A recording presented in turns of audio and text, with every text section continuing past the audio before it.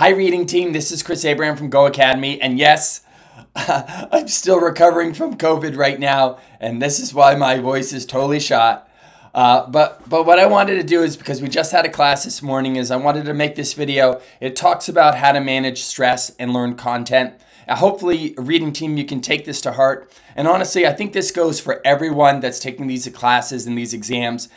You have to find a balance between managing learning content and managing stress, because if you get too stressed out on these exams, you won't be able to acquire any knowledge. So there's got to always be a balance. Okay, so use this video to help you think about how you're going to approach your studies.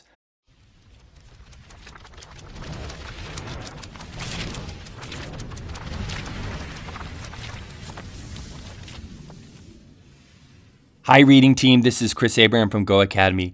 Just want to give you a quick message before Sunday's second lab. You know, this class is a balancing act between learning content and managing the stress of these exams and the world.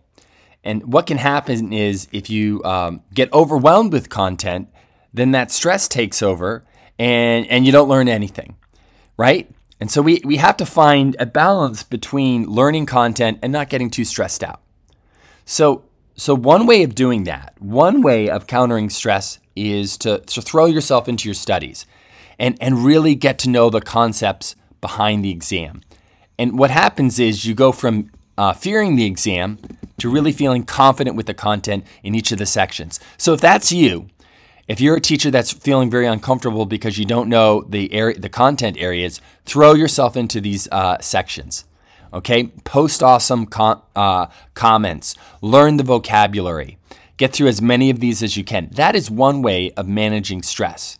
Okay, by just focusing on learning content and by making interesting, posting comments, by going through the videos. This is one way of interacting with the class. Okay, here's another way. And this way is very different, but I think equally as important. Do something like this, completely opposite than hardcore studies. Create a creative poster. A poster with an original name, 5 colors, over the top positive. You know, team, this isn't a waste of time. It is actually a way of focusing you and keeping it light. Because what will happen is if you go the other route, you're going to get overwhelmed. So keep it light. You're not the first teacher to take the test, all right? And everyone knows that these exams are very challenging. So don't get swept up like that. If you do decide to do a poster, you don't have to do a poster, but if you do decide to do a poster, have fun with it. Be creative with it. Take a little bit of time with it. This is to offset your studies in these other areas. So you're probably going to work really hard in this section of the class. And to offset all that hard studies, come up with something creative and fun. Okay? Remember, your team poster, it's an original name. So your team poster can't look like like a copy of a poster on the website. And it's got to have a little bit of time in it. Like, we got to be able to read it to the best, or you got to put a little bit of time into it, okay? You want it to be creative and fun and positive. Look at this one, how positive. This is awesome, right? This is from a teacher, Ashley, that took the foundations of reading. So when you do this, have fun with this, okay?